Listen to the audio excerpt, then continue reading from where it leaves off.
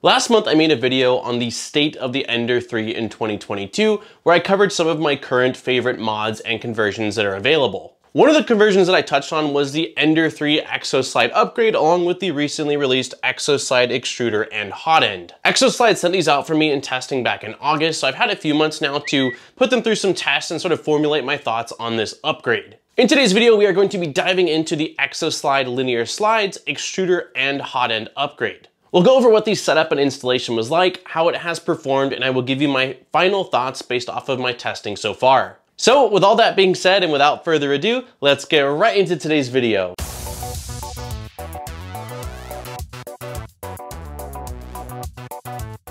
Let's first dive into the ExoSlide linear slides. The linear slides are modular and meant to be compatible with 20mm to 60mm aluminum extrusions. They consist of an injection molded body with brass inserts, 4 steel or plastic wheels depending on version, and a tensioning mechanism. Unlike traditional roller wheels, the ExoSlides have a much lower profile, and instead of the wheels riding in the grooves, they actually bite onto the smooth portion of the aluminum extrusions, which makes the whole system quite a bit more rigid. The slides can interlock with each other, and in this case, for the X carriage, it's 4 slides completely surrounding the 2020 extrusion, which also contributes to the added rigidity. Each slide has 4 M4 threads spaced exactly 20mm apart from each other, which makes designing for them fairly simple. The slides can either be purchased separately or in quite a few different kit options, primarily covering the vast amount of Creality printers. In my case, this Ender 3 Pro was converted using the XZ belt kit as well as the Y kit, which converts the bed to also the ExoSlide system. The XZ upgrade replaces the single lead screw for the Z-axis that's normally on the Ender 3 Pro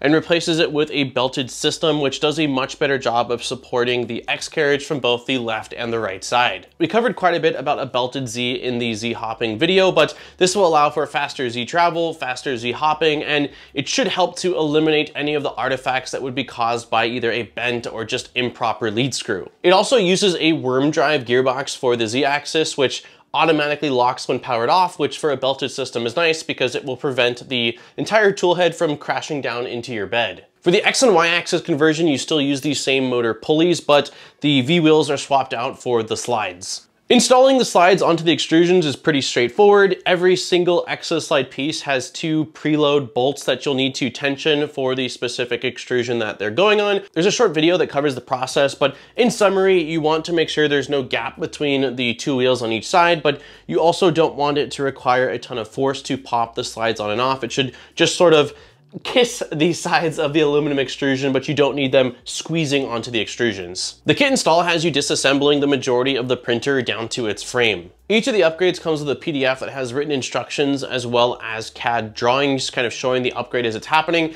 I do think that they could use a few additional images and perhaps a little bit more detail. As I was doing the conversion, there was a couple of times where I really had to read what it was saying a few times to fully grasp what I was supposed to be doing next. Because I wasn't using the stock Ender 3 extruder and hotend, and I was using the, at the time, brand new ExoSlide extruder and hotend, it did add a layer of some additional complications. The ExoSlide extruder and hotend combo is quite a bit shorter than the stock Creality hotend, and because of that, when I installed the XZ upgrade, I actually couldn't get the nozzle close enough to the bed to print. The solution to this is either to slightly move the gearbox from the side here so that way the ExoSlide isn't crashing into it. If you do the Y-axis upgrade, you don't have to worry about that because it actually raises up the bed a hair and so it removes that gap, but that was something that I ran into that I had to sort of work through. The ExoSlide extruder is definitely a unique one and unlike any other extruder I've ever gotten in or tested out before. Weighing 208 grams with the motor, 3010 fan, and heat brake, the extruder body uses a dual shaft worm gear setup to provide even force when feeding the filament. The extruder body is completely made out of aluminum, with the drive gears being out of stainless steel, and the heat brake is a titanium heat brake. As far as mounting the ExoSlide extruder, there is a slot for an M4 bolt on both sides that mounts perfectly with the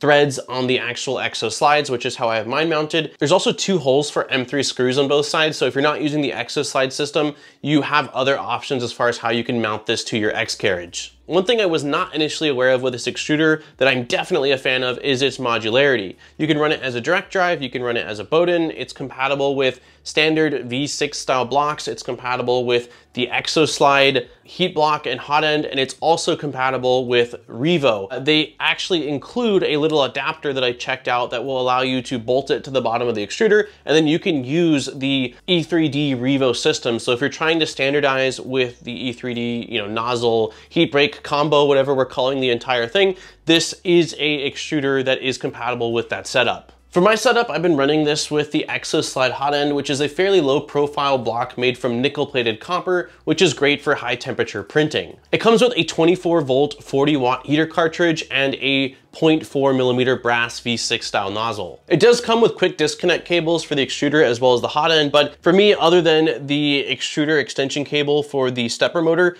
for everything else, I went ahead and just cut and soldered and then used heat shrink inside of this mesh, because to me, not having the bulky plugs all over allowed me to get a little bit cleaner of cable management around the X carriage. For the fan mount, you'll need to print out the fan mounting bracket, which also includes the actual fan shroud, and there is an optional print that you can add to this side provided by ExoSlide that will allow you to mount a BL Touch. They have two options available right now. One of them is for the stock Creality 4010 style fan, if that's what you want to use.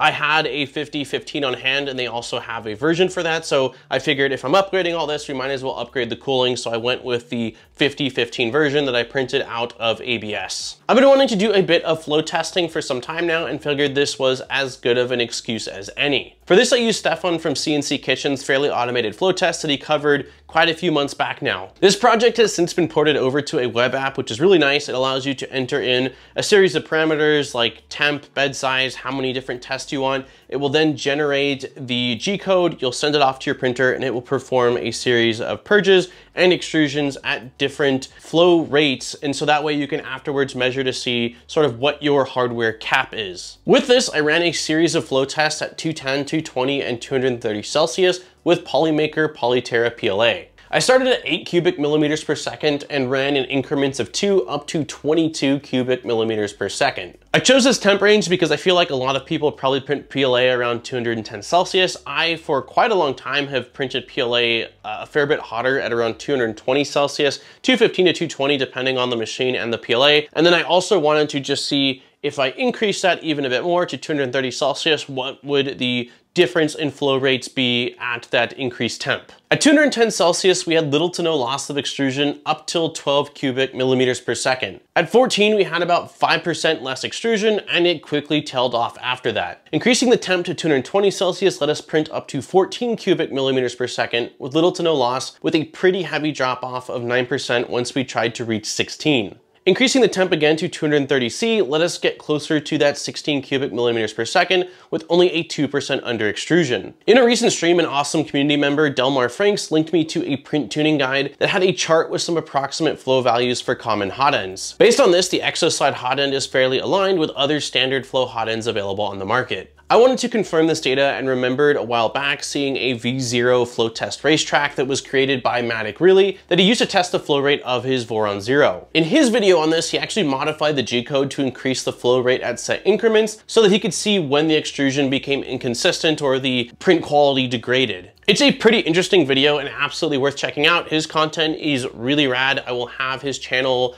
and the link to that video in the description down below if you want to take a peek at that. In my case, I knew the hot end's max theoretical flow rate based off the testing I had already done, so I sliced up the model making sure that the max flow rate or the flow rate for the entirety of it did not cross 14 cubic millimeters per second, and I sent it off to be printed. I let the print go for about 30 millimeters in height, then stopped it when I felt I had enough to examine. The two smaller inner curves have a bit of inconsistency, which I'm attributing to the speed the tool head and bed were moving at, but the actual walls are gorgeous. I saw no signs of under extrusion, and the ExoSlide system and the hot end combo did a fantastic job of printing this out. As far as the extruder goes, my experience with it has been quite positive. I've done a fair amount of printing with this setup, but the majority of it has been test prints, various calibrations, and just seeing how quick I could push the thing. When slowing it down to normal speeds, the prints have been really nice. At higher speeds of roughly 150 millimeters a second, with the acceleration set to 4,000, I did get some inconsistencies along the Z-axis that I feel are more attributed to the motion than the actual extruder. Even with these stiffer ExoSlide slides, this is still an i3 style printer, and the limitations are going to be with the large amount of mass that's whipping back and forth. The extruder had no problems working with TPU. However, I noticed when I was trying to push it speed-wise, if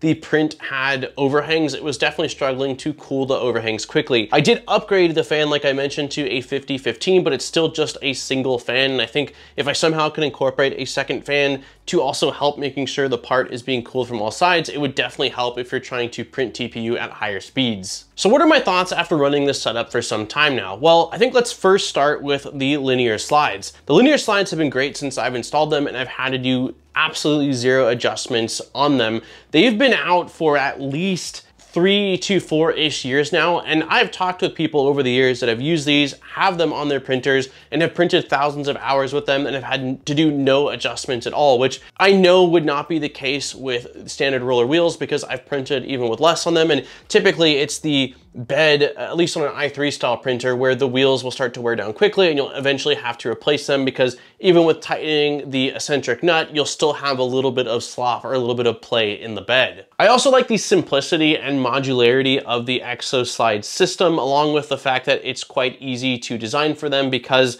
there's M4 threads on all of them, exactly spaced apart, so when you're in CAD, you don't have to take a bunch of measurements, you know exactly where you need to have mounting holes, which is awesome for expanding on this. The biggest downside to this system really comes down to price. The XZ upgrade is $180 and the Y-axis upgrade is another $80. So you're looking at $260 to upgrade the 3 axes, which ends up being more expensive than the printer. I actually bought this printer returned off of eBay for $100, so we're talking, you know, 2.5 times the price of the printer itself when I got it. Because of that, it is definitely a premium upgrade, and there's no denying that that price point will make it less accessible. With the price of low-cost linear rails being a fraction of this system, and in my experience with the ones I've ordered off of AliExpress after a good cleaning and re-greasing being pretty solid, I can see the price being pretty hard to justify. The ExoSlide extruder is really nice and I have enjoyed using it. If I had to nitpick, the tension arm is on the front of this and you sort of, from this corner here, pull it outwards towards you. And I don't know if it's just because I have bigger hands or what the deal is, but I've noticed a couple times it was sort of difficult for me to get a grip on it without gripping onto the fan, which I don't really like doing. That might just be a me thing, but I at least feel like it's worth mentioning. The implementation of the mesh worm gear drive is awesome, and I absolutely love the modularity as far as the different hot end options that you can pair with this. Currently, the extruder is $130 and the hot end is $35, which puts it at about the same price as the E3D Revo Hemera. I haven't used that setup, but it's definitely up there in price. I'm sure some of it comes down to the economies of scale, and because ExoSlide isn't getting these as mass manufactured as some of the other hot end and extruder options out there, it costs a bit more for them to have these made. Regardless, if you do shell out for this, it's definitely a high quality extruder, and I always love seeing additional options coming out on the market. As far as the ExoSlide hot end, it is performed really well. I don't feel like there's a whole lot to point out about it. It's a small heater block, and the biggest perk I would say is that it's made out of nickel plated copper, which again will work great if you're looking to do some high temp printing. But aside from that, it is a fairly small heater block using standard V6 nozzles, and if you are wanting something that is a high flow or high output and that's your goal, you'll probably want to go with something a little bit beefier. And that has been the ExoSlide slides, hot end, and extruder combo. That was a lot to cover. I hope that you enjoyed this video and that I was able to answer the majority of your questions. If you do have any additional questions, please let me know in the comments down below. Also, I did my best to cover the things I felt were interesting when it came to a hot end and an extruder. If there are things you would like to see in future videos where I cover extruders and hot ends, please let me know in the comments down below. I would love to get some feedback on that. On that note, don't forget to like and subscribe for more great videos. We make a video every single week, so there's always fresh content coming your way. And if you do want to support the channel furthermore, I'll have links down below in the description over to our Patreon where there are some really awesome rewards. Huge thank you to all of our existing Patreon supporters. I appreciate each and every one of you for allowing me to come back every single week and spend more time doing what I love, which is making content for you all to enjoy. On that note, this has been Daniel from ModBot, and I look forward to seeing you guys in my next video. Peace, guys.